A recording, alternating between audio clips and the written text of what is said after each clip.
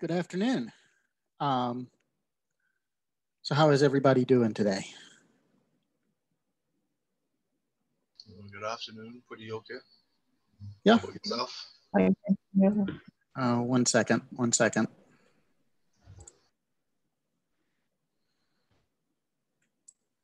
I had another meeting earlier today where I didn't have to talk, so I actually took my headset off and ran the sound through my computer speakers, and I forgot to switch them back. So glad to hear that folks are doing well.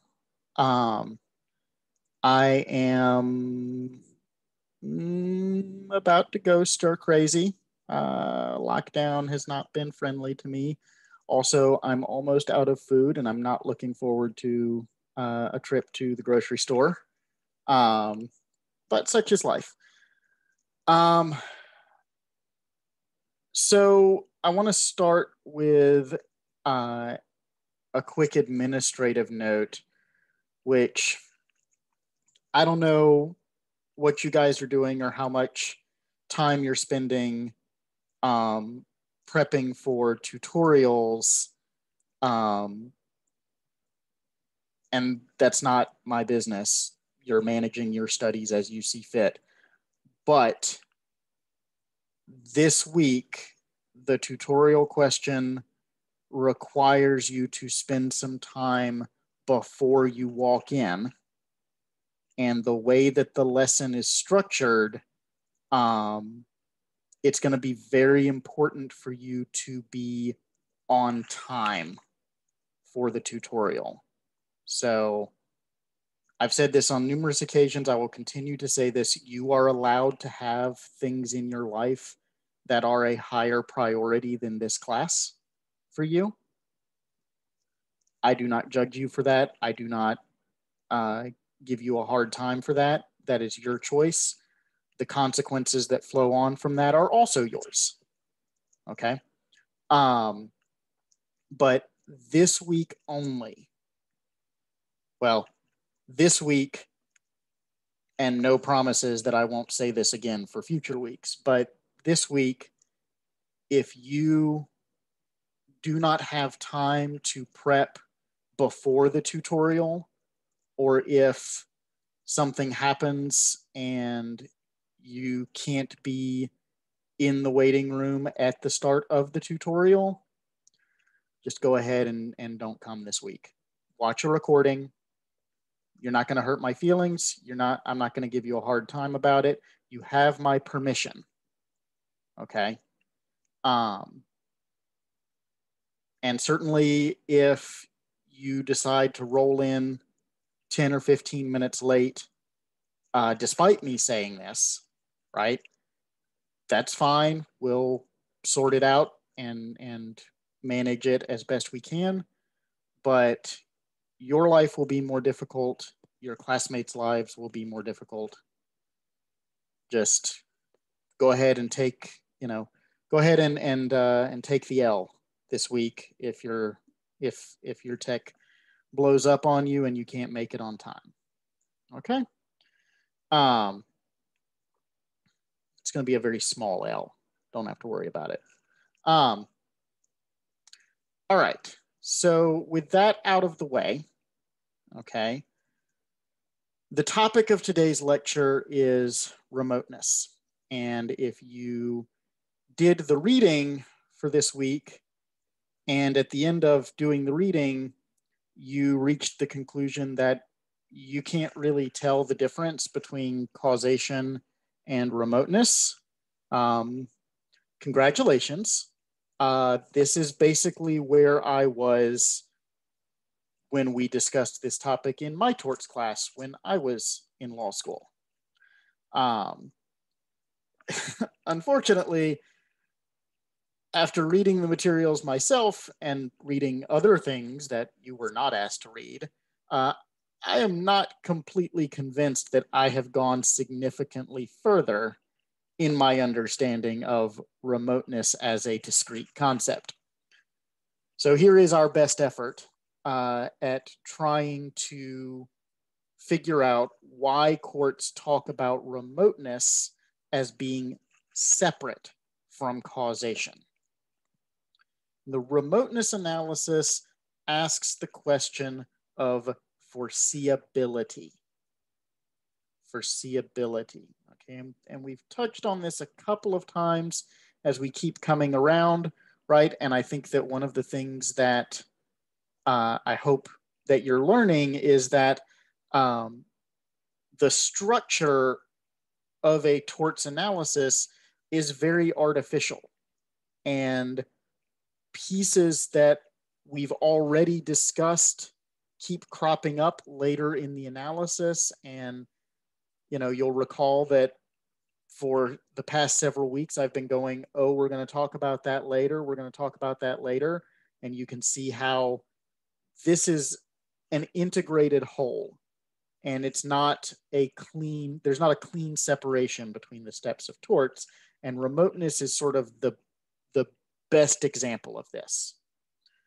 So we don't hold people responsible for all the harm that follows from their negligence, right? We don't sort of follow the consequences of a negligent act all the way down to the point where you know, we're not holding people responsible for the torts of their great grandparents. Only the harms that are foreseeable consequences of the negligent act are subject to liability. Okay? This raises the question of what constitutes foreseeable harm. And there are three questions that we see when we look at the cases from the courts applying English precedents, right? Including here in the Caribbean for those courts that are still subject to the jurisdiction of the Privy Council and the CCJ, okay? So the first of these three questions is, were the external factors a reasonably foreseeable source of danger? Now, if you're asking what external factors, I don't remember us talking about external factors. That's fair, right? Because we haven't. In our discussions, what is referred to by external factors here is the actual instrument of harm. Okay. So if you think back to the Wagon Mound case, the external factors in that case would be the oil that the ship discharged or the hot metal that they were welding that sparked the oil and caused the fire. Okay. In Cook v. Lewis, the Canadian simultaneous cause case, right? The external factor would be the guns that the hunters were carrying. It's the thing that actually causes the harm, all right? You'll recall from the very beginning of Professor Cotellini's book that the vast majority of tort litigation in the Caribbean has to do with car accidents, and the external factor in a car accident is, of course, the car. Okay, so, you know, when asking this first question, is this a reasonably foreseeable source of danger? The answer is usually pretty simple and straightforward. Okay, car, absolutely a reasonably foreseeable source of danger. You know, a cucumber, maybe not, right? In that you would not expect a cucumber to be something that causes harm, okay? There are exceptions, right? So for example, if your negligence in, you know, cutting up the cucumber leads to someone choking to death, okay, maybe that's a reasonably foreseeable source of danger. Maybe if the plaintiff has a cucumber allergy, right? also a reasonably foreseeable source of danger. But in general, your intuition will probably guide you correctly on this one, right? If you look at the instrument and you go, yeah, okay, people could get hurt with this, you're probably going to be right. Okay. What questions do you have about this first question, this first thing that judges analyze? Excuse me, I was falling asleep this afternoon, so I got a cup of tea. What questions do you have about this?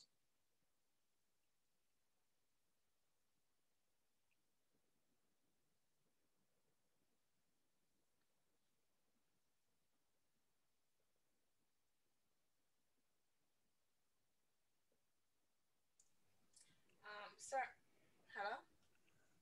Yes, go ahead, Sally-Ann. So when we're looking at remoteness, we have to link it to foreseeability. That's what you're saying? Yes. So that means that you have to be able to, if it is something that you could not foresee, then you would say that it was remote. Yes, that's the answer, and that is the analysis that that their lordships undertook in the Wagon Mound case, right? If you'll recall, this was sort of a Rube Goldberg machine situation where there were lots of moving parts that led to the damage to the wharf, and their lordship said no one could have foreseen that this would happen, right? So, what other questions are there? Okay. Nothing else? All right. Yeah, I have a question.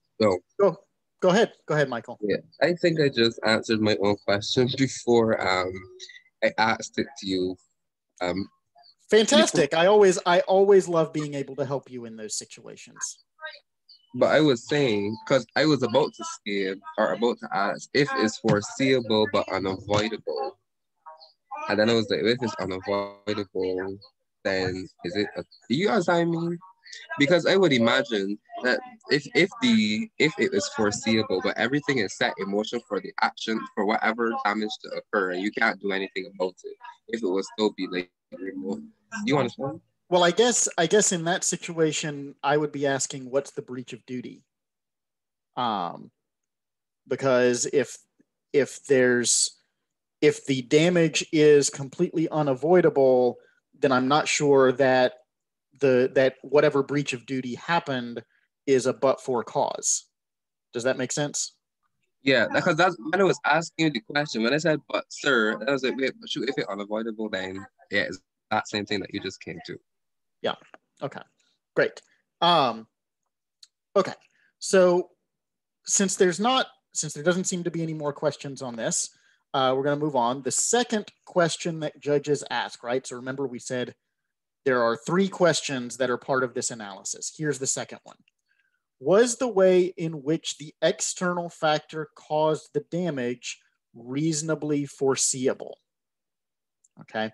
And what this is asking is that the judges are asking if there's anything sort of weird or unusual about the events that would suggest that the link between the negligence and the injury was too remote. Okay. So there's a couple of examples from the mid-20th century that are instructive. Okay. In Hughes versus Lord Advocate, we have this work site at an open sewer, and they have there's oil lamps at the work site, and it's not secure enough, right? They haven't blocked off access well enough. A child gets into the work site, lowers a lamp into the sewer, breaks the lamp, and the oil spill that results from that causes an explosion, and he falls into the sewer and is injured. Okay. So in this case, their lordships held that absolutely, it's foreseeable that, you know, there was negligence and there was foreseeable, the lamp was a foreseeable source of danger, but that danger that the lamp presented was the danger of getting burned, either by the lamp itself because it's hot or by the oil in the event that it spilled. It's not foreseeable that the lamp would have caused an explosion and then that the child falls in. So the question is, was the way in which the external factor caused the damage reasonably foreseeable? Was the way in which the external factor caused the damage reasonably foreseeable? And on the other side of the case, right, we have the Doty versus Turner case. This one's a very weird case. We have a cauldron of molten metal, and the at a work site, and the workers are attempting to cover the cauldron with an asbestos lid. Okay.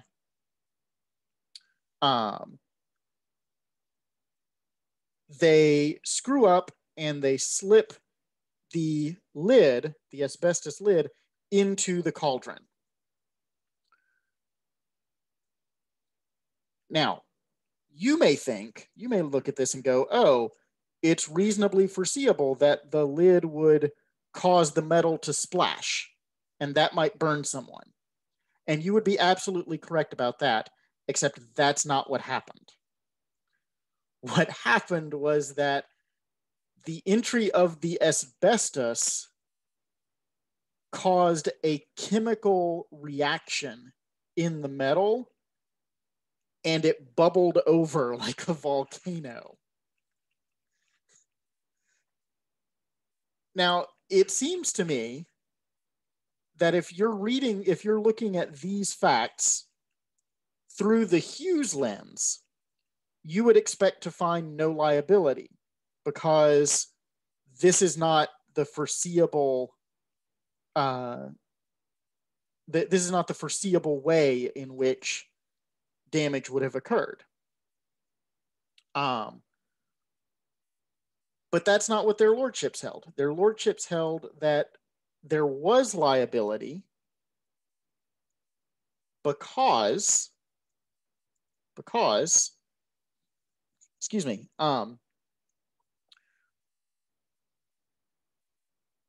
because the chemical reaction should have been foreseeable. Like, you should have known what would have happened when you introduce these substances to each other in these conditions. And so that's how their lordships distinguished these two cases. And you are absolutely correct that if it's not foreseeable, right? If something weird happens, no liability. Okay. And if this sounds similar to the analysis we were talking about last week when we talked about intervening causes or superseding causes, yeah, Ward, you're absolutely right. The Daphnis test. If this sounds like something that, if this sounds similar, that's because it is very similar. Okay.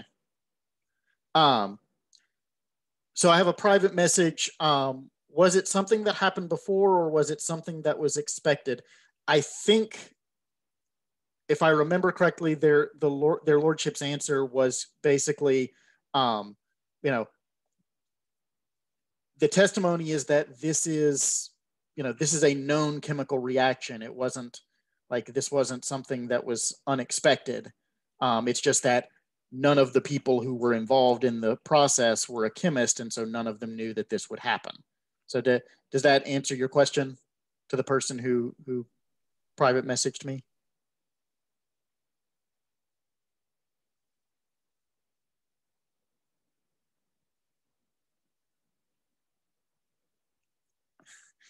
Yes, sir, but it doesn't make sense in my opinion. I mean, I tend to agree with you, but I will say this, and this is exactly what my constitutional law professor said to a student on the first day of class when they said, "Well, it seems like the Supreme Court really got this wrong." And this is what my professor said. He said, "You are all brilliant, intelligent, and articulate people with really interesting opinions about the Constitution, and I do not care, because you are not one of the 9 people who sits on the Supreme Court of the United States." Now, I take a slightly different approach because I absolutely care about your opinions, because one of my goals in this class is to give you the tools that you can go out and identify these cases that make no sense and can work to change them. Okay. But in order to do that, you have to understand the reasoning for the status quo as it is. Ward, I've seen your hand. Go ahead. What's up? Oh, sorry. Ward. I was asking could it be because the burden of proof is different between the crim and the tort? Could that be the case? Because I know on the criminal liability, they would not have gotten off because they didn't know what was going on. They wouldn't have gotten off like that. So I'm asking if the difference has anything. Well, I mean, I'm not. You mean the difference between the Doty case and the Hughes case, or the difference between my approach to torts and my con law professor's approach? No, the cases that you mentioned. Okay. So the answer is that the difference, I think, between I don't think it's a crim versus tort case at all, because both of these are torts cases. Okay. No, that's not what I'm saying. I was making the relation to the crim, because I'm saying that under criminal law they would not have escaped liability. I'm asking if the difference is due to the burden of proof, the difference in burden of proof. Okay, so let me clarify one thing. In the Doty case, they did not escape liability. If you were applying the Hughes logic, you would expect them to escape liability, but they did not. Okay, that was why their lordships had to make the weird logic of saying, well, look, chemists understand that this is a thing that happens, so you should have known. Okay. So they did not get off the hook in the Doty case. In the Hughes case, I honestly am not sure how that case would have come out in the criminal context without giving it some more thought. What other questions do you guys have about this piece of the puzzle? Hi, so I have a couple. Go ahead, Michael. So with the second case, the Doty case, is which that's the one, right? Yeah, go ahead. Right. In my mind, when you were talking about the cover falling and splashing, right? And then you spoke about the reaction and how that made a difference. I don't see how it does, because if it splashes or if it goes over like a volcano or whatever the case may be, the point is the metal is coming out the same way. So I felt like that was kind of irrelevant in that sense. You understand what I mean? Yeah, and I think that their lordships would agree with you, right? Which is why they found the work site liable, the employer liable. The issue that you run into is, how do we square the circle of the Hughes case, where the difference between getting burned on a lamp versus falling because of an explosion caused by the lamp, like, these are regarded as two different ways of being harmed. One is foreseeable, the other is not. And then in the Doty case, we have a splash versus an eruption. And both of these are foreseeable. Like that's the issue that I think we run into is how do we distinguish between these two situations? And their lordships took the position that you distinguish between them because the eruption is a known and knowable consequence, and an exploding oil lamp is not.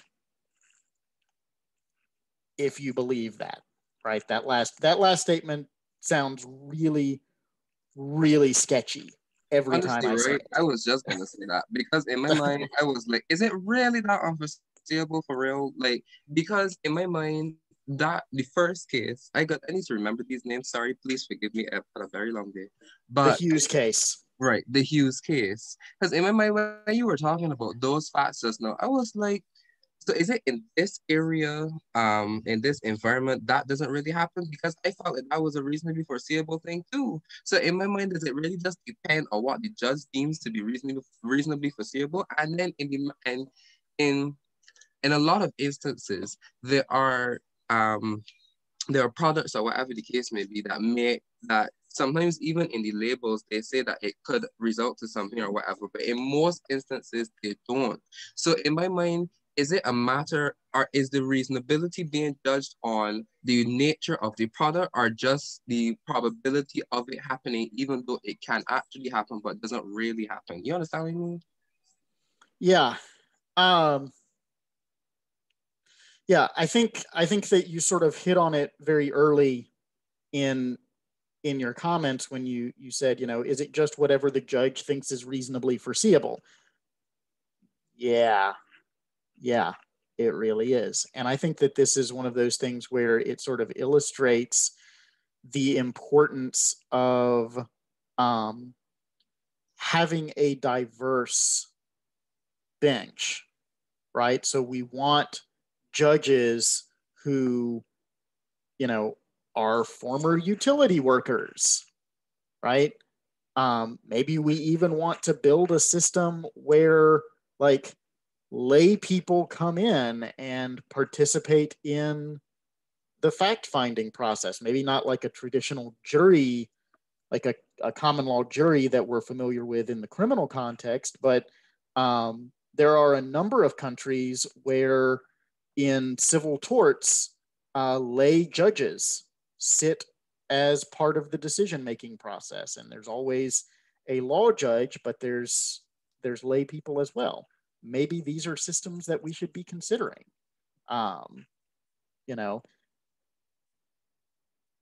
I don't have all the answers, but I think you're absolutely asking the right kinds of questions. So, yeah, Rudolph, exactly. What a reasonable man would have seen. These are what constitutes a reasonable man, right? Is a reasonable man, somebody who grew up in Holetown and graduated from, Queens or Harrison, and then went to UE on law, went to Hugh Wooding, joined a major chambers, and then went on the bench. Like, is that the life experience that should be the sum total of the judiciary? I was just literally going to say something like that because in my mind, the idea of a reasonable man is so weird because people constitute what is reasonable based on what they have experienced, and I feel like it was served better to draw that conclusion based on the nature of a particular situation rather than what the reasonable man will foresee. So what I mean to say is, if, for example, we go back to the oil lamp and because of the nature of that product, it could have that effect. I feel like that should be what should be taken into consideration more than what the reasonable man would see. Because if the reasonable man has never had an oil lamp explode, then there's no reason for him to believe that then there is reason, for him to believe that it exploding is an unforeseeable thing, when really and truly that's just the nature of the product. Yeah. And this is that's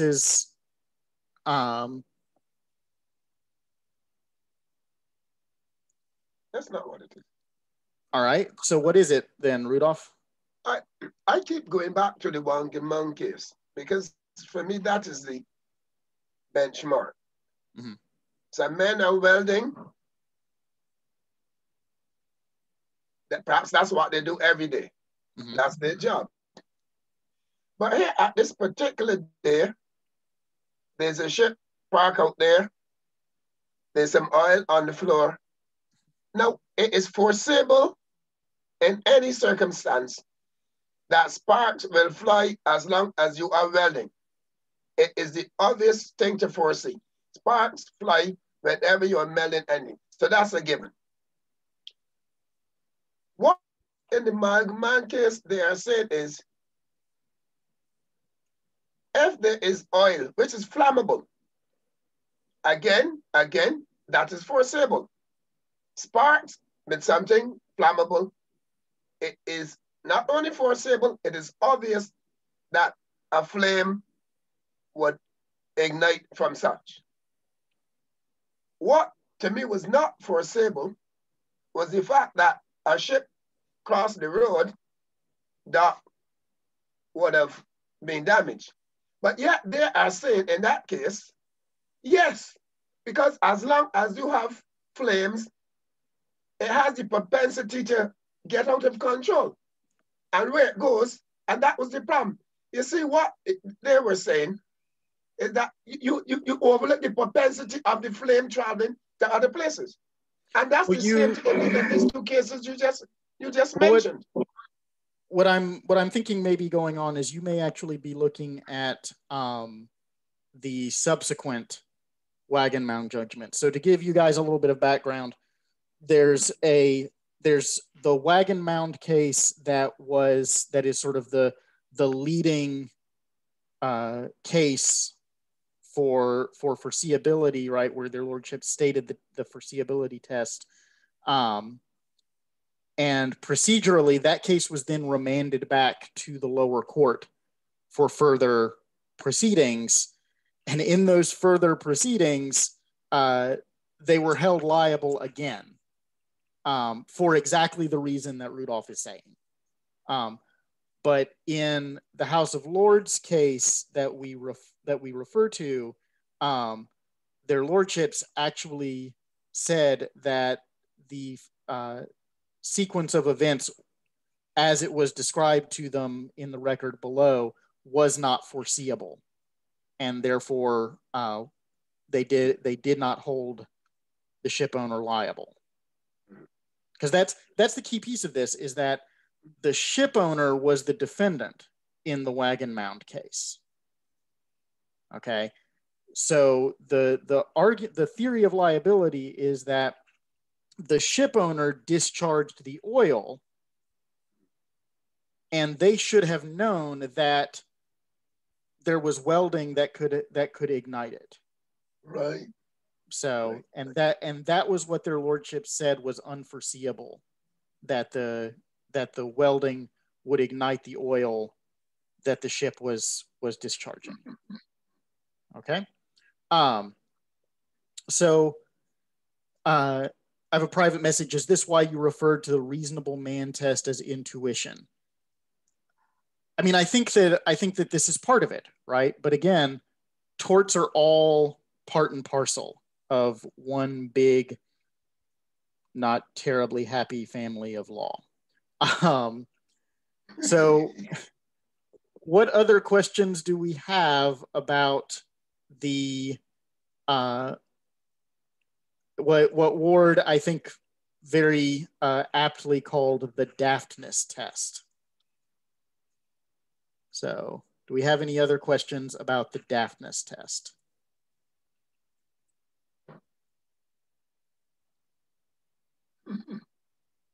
No? Nothing more. Okay, then we're going to move on.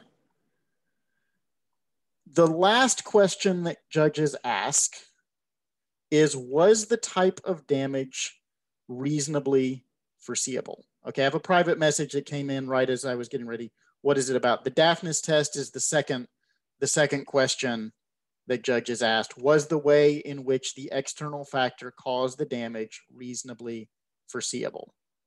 Okay, so that's me being funny, or trying. The third question that the judges ask is, was the type of damage reasonably foreseeable? Was the type of damage reasonably foreseeable? And this means that we have to figure out what the category of the damage is. And there's some room for judges to exercise some discretion, because how they draw the boundaries matters. So they can draw the boundaries very narrowly, right? So they can say that we are asking the question of whether it was likely that, whether it was reasonably foreseeable that this negligent act would cut off your leg. Okay. Or they can draw the boundaries very broadly, and they can ask, is it reasonably foreseeable that this negligent act would cause harm to your person? Okay. There are 3 types of damage. So, private question, the first thing asked is if it is reasonably foreseeable. All of these are questions about reasonable foreseeability. Okay. But they're all about different things being reasonably foreseeable. So the first one is the source of danger reasonably foreseeable? Is this a thing that can harm someone? The second is this a reasonably foreseeable way of being harmed? So this is what I'm calling the Daphnis test. And this one, and the last one, the one that we're talking about now, is it reasonably foreseeable that you would be harmed this way, right? That this harm would occur. So the broadest way to categorize damage is as one of 3 types. Harm to the person, so that's your body, okay? Harm to your property, so that's, the damage to your car or your house, and pure economic damage, okay?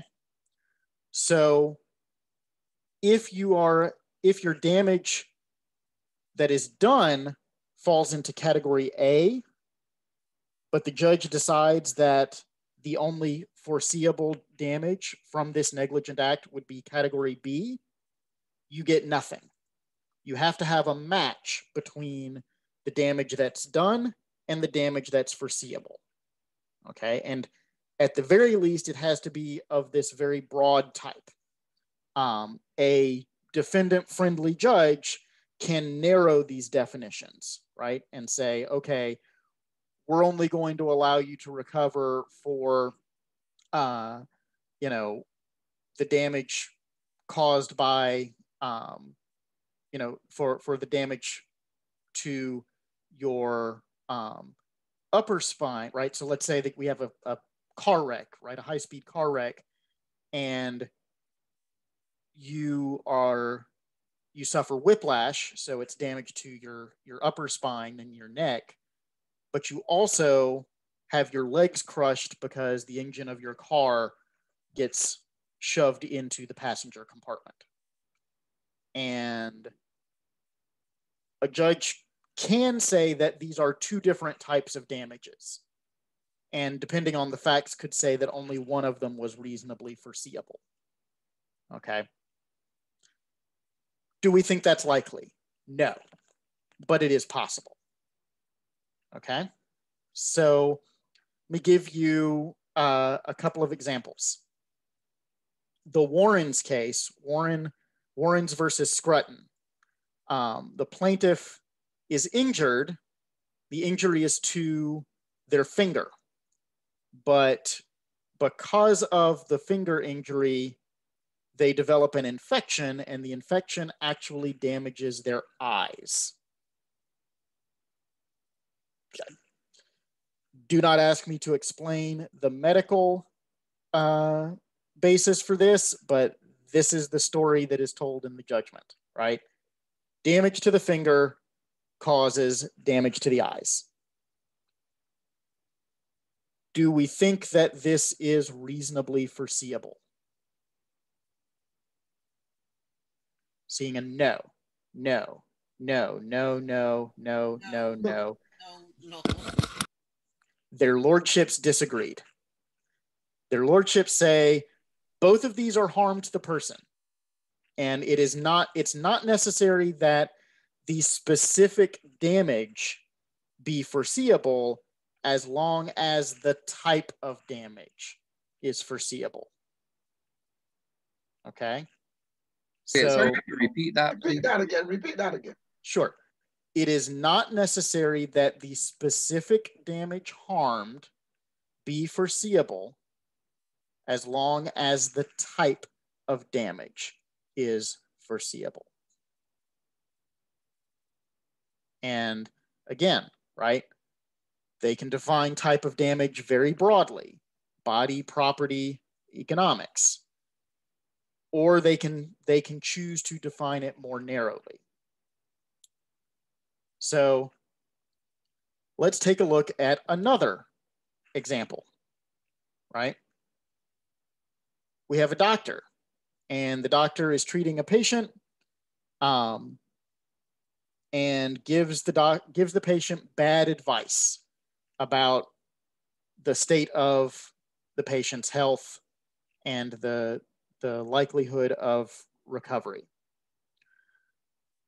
Because of this advice, the patient goes to their solicitor and agrees to settle a personal injury case that they have for some small sum.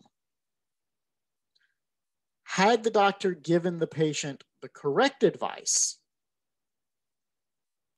the settlement would have been much larger. So the plaintiff is now attempts to sue the doctor to recover the difference between what he actually settled his case for and what his case was worth. Who wins? Sally Ann, you're unmuted. You have Sorry. no. Colette, you were saying something? I said the patient would. Okay, why?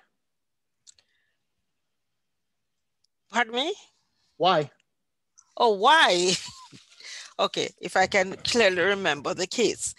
What would have happened is that the doctor, the amount that they would have gained if they had waited and gotten the right, what do you call it now? Settlement.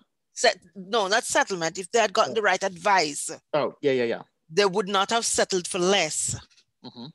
And based on that fact, that is why they would have, I think they should have won, and that should have been. Okay, but didn't you say that they brought a personal injury suit? Yes. So wouldn't the defendant win? So why do you think the defendant would win, Michael? Is it because the what they're suing for was not what the actual result was? The fact that they're suing for personal injury, but really this up for the economic loss? That's so economic loss is still a form of personal injury, but what you're saying is that the damage was that the damage they suffered was an economic loss, but the foreseeable damage of medical negligence is harm to the person. Is that what you're saying? No, because for me, I was thinking that you were talking about how if the doctor had given them the right advice, they would have gotten the they're suing for the balance, but but I'm understanding you're saying that they brought a personal injury case, and I was trying to apply what you said before, where you were talking about how there are the three different types and how the judges would not award the plaintiff if they had deemed that the damages fell under another type and not the one that they actually brought the suit for. So when you said that they brought a personal injury case, but they want the okay. No. Let me pause you because I think I understand where we've gotten confused. The question is not it's not about the form of the suit. Okay, we've dispensed with the forms, at least we say we have. What matters is what type of damage would have been foreseeable from the negligence. Okay, and so like what would the reasonable man think would happen to someone who suffered this negligence? And the reasonable man, so say their lordships, would have expected that medical negligence results in harm to the person. And so since the claim was for economic loss, they said that it was too remote. Okay. I understand. Let me check the chat because I see you guys have been active while I've been sort of looking into the camera. Okay. Shasia says, how would they estimate how much he would have settled for instead had he been given better advice and waited? We're actually going to talk about that next week when we talk about damages and sort of how damages get estimated. But there are mechanisms in place to estimate that. So, been asked to repeat. Okay, so the analysis is, what would a reasonable person have expected the harm to look like given the negligence that occurred? Okay, and in this case, the case actually is called Stevens versus Bermondsey Hospital, if you want to go and look it up. Stevens versus Bermondsey Hospital. In that case, the harm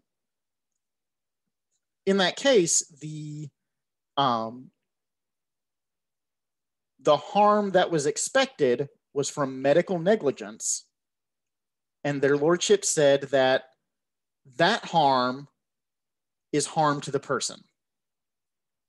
The case name is Stevens versus Bermondsey Hospital. Stevens versus Bermondsey Hospital. Okay.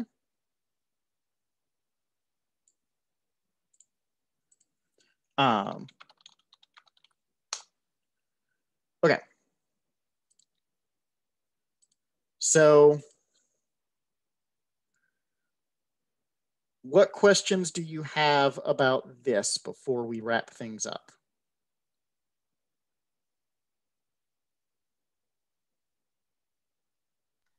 Okay, so I think I'm still a little lost. So you are saying that their lordships decided that because it's a medical case, that means that is harm to the person. No. They decided that the foreseeable harm from medical negligence is harm to the person. This was not a harm to the person case. This was an economic loss case.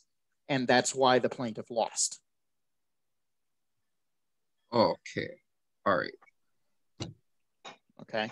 So it's not that they are categorizing this as a medical negligence, as a harm to the person case. It's that they are saying, we expect that when doctors give bad advice, that what happens to their patients is harm to their person. We do not expect an economic loss. Okay. So given the nature of the negligence, then is how the judges decide what type of damages to award. Yes. Okay, I think I got you. Yes. Got it. Okay. All right. So the first case, for those of you following along at home, the first case was Warrens v. Scrutton. The second case was Stevens versus Bermondsey Hospital. Okay. All right. So we are out of time, and I hope you will forgive me if I say I am zoomed out. I have been in Zoom since 9 a.m. nonstop. So I am going to wrap this up, and I will see you guys over the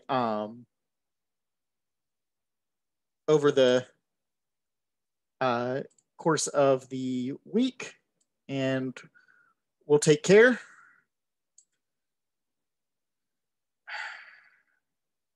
And I'm sorry, I'm trying to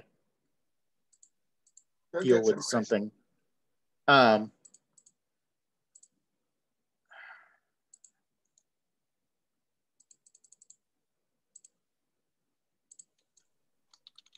you. Have a good evening.